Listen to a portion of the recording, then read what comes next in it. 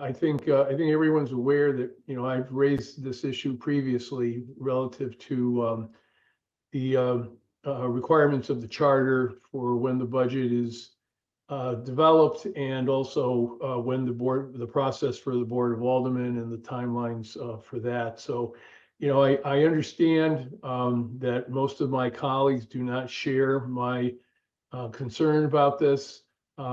Suffice it to say that for myself, I don't like being in a position where I take an oath of office to support the charter and ordinances in December and end up violating it several months later. However, be that as it may, that's a personal issue for me, apparently. I'm confident that Kurt's going to present that again this year, and we'll be doing the same. But in terms of the charter issue that Steve has brought up, I think it's important to know that I think everyone shares the same sort of hearing this every single year for the last 2 years about not necessarily meeting the timeline. And I think the intentions were there to get a budget out as early as possible. Having been on that charter revision committee at the time that this was passed, was trying to get as much information out as possible, early as possible.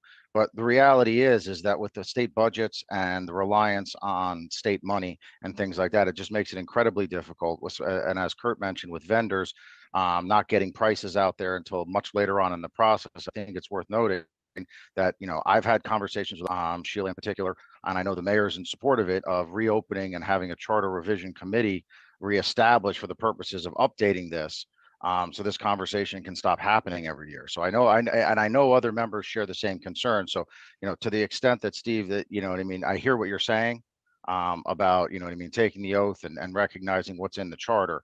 The intentions were there. It's not a practical and pragmatic thing to be able to do under the current circumstances. And I don't see it as through any fault of anybody at the city level.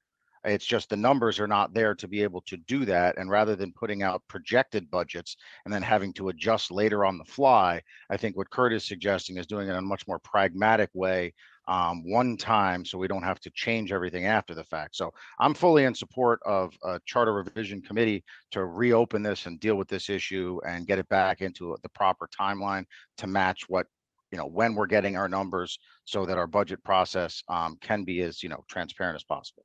And Joe, I would agree that charter revision is the antidote to this problem. I would hate to be in violation of the charter, but I don't think I think this is that the charter is really, at this point, with what we're dealing with, is a suggestion to do it a certain way. And I don't think there are any charter police that are going to arrest us for being in violation of it. If there's a concerted effort to try and get this, I don't know, to get it done the way Steve wants to do it, then maybe we should, Steve, why don't you run the ball on this and just, find out how to do it.